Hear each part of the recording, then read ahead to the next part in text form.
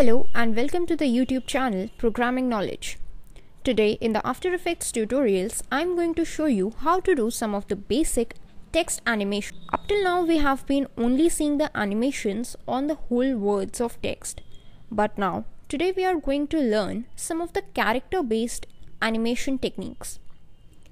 First of all, let us preview that what we have to create.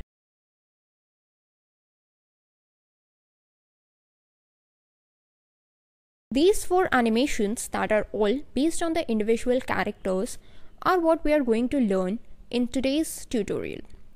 So let's start and see that how it can be created. First of all, you need to go to composition and create a new composition. Name it anything that you want. I'm naming it character based animation. Make sure that the frame rate is at least 30 frames per second and the duration of 5 seconds is okay.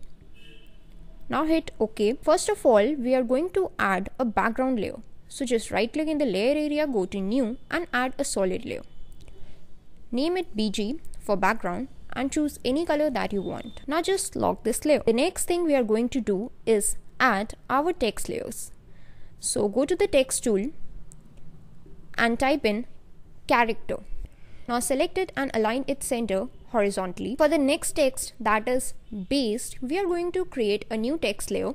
So make sure that none of your layers are selected from here and your text tool is selected and click on the composition area. You will see that a new text layer is created. Now here type in based. Now here we are going to type animation. Next we are going to type techniques. Now using the selection tool, select all of your layers and make sure that they are aligned center horizontally. Next thing we are going to do is make sure that these layers are aligned so that they look good. So for that you need to go here and make sure that your guides is turned on. Apart from this, you also need to turn your rulers on. Now we are going to use the vertical rulers. Just drag two rulers and place them in the way so that this will be the starting and the ending boundary of all your text layers. If you are not able to see them, you can just go to your solid layer and turn it off. Here you will find that there is a black background. Now select your character layer and now we have to make sure that it aligns to these lines. You can just zoom in and increase the character area so that it meets your desired size. The next thing, animation.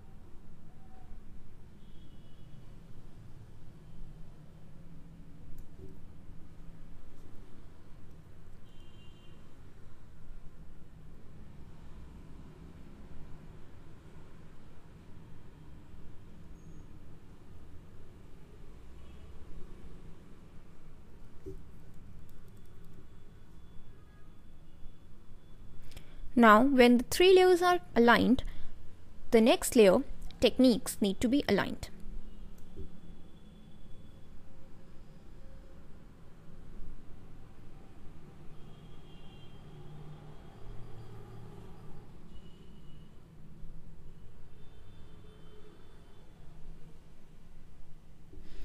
Once you are happy with the layers alignment, you can just zoom back to fit and you can turn off the rulers as well as the guides.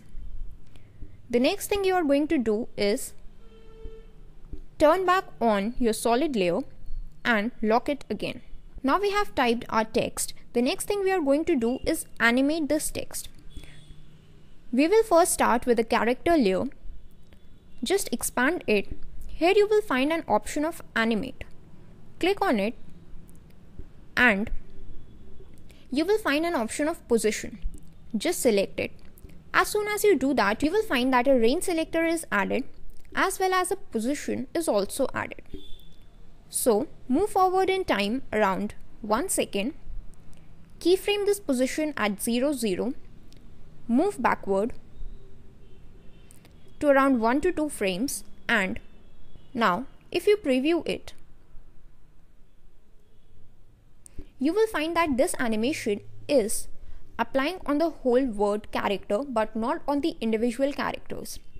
For that, you need to just expand this range selector up. Here you will find offset. You will see that its value is now 0. So go to the first keyframe, keyframe this offset value, move forward and change the value to 100%. Now if you preview this animation, now this animation is happening on a character basis. Now once the animation of the character layer is complete, we need to animate our base layer. For that, we need to select this base layer and go to the pan behind or the anchor point tool and make sure that your anchor point for this layer is the center of this layer. That is at least over here. Now just expand this base layer. In the animate option, select the scale property.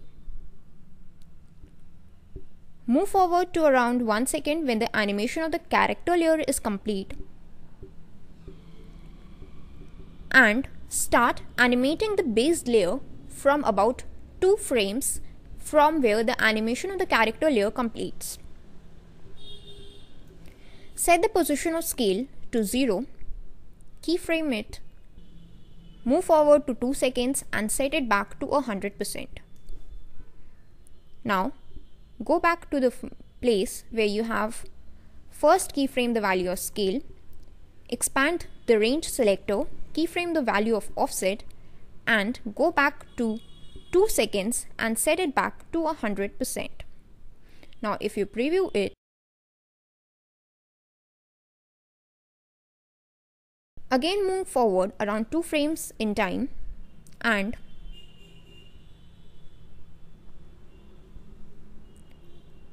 now is the time to animate this animation layer. In our test animation, we created its animation using 2 properties, scale and rotation. So just expand this animation layer, go to animate, select scale. Here you will find that the scale is added.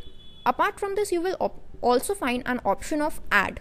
So just expand it, go to property and add rotation. Now set the value of rotation to 90 degrees and the value of scale to 0. Keyframe both of them.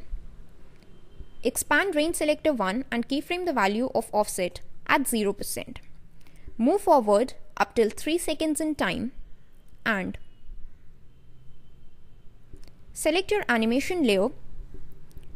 Hit U to bring up the keyframes. Set the value of offset back to 100%, the value of scale back to 100% and the value of rotation back to 0 degrees. Now let us preview our animation. Once this is complete, move forward around 2 frames in time.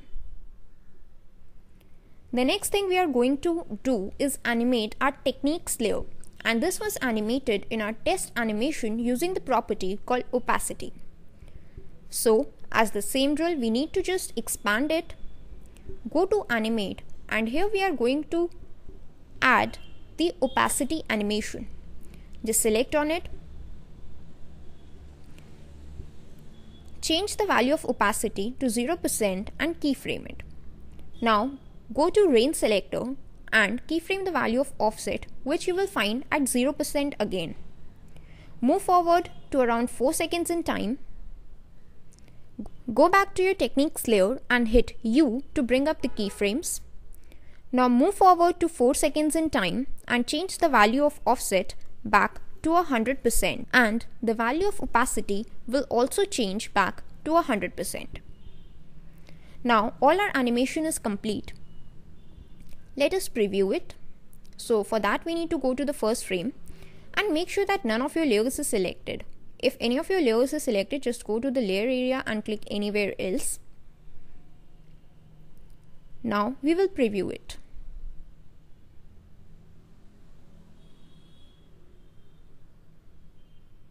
This is the animation that we have created, and if you are happy with it, then it's okay. Otherwise, if you are having any conflict with the speed properties, then you can just bring the keyframes close to one another to decrease the speed or away from one another to increase the speed of your animation. Further, for a smooth animation, you can always just easy ease all of your keyframes. So that's it for the tutorial today. I hope you all have enjoyed it, and keep watching the YouTube channel Programming Knowledge for such cool After Effects tutorial videos. Bye bye.